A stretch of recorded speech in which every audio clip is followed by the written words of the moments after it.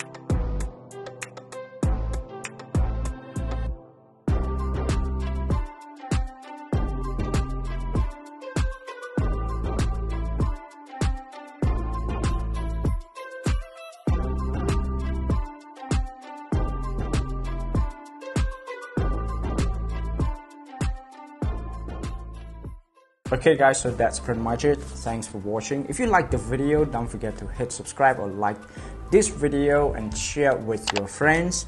And especially let me know what you guys think about the speed of this device when editing the photo. And don't forget to subscribe, so that I hope to see you guys in the next video. Thanks.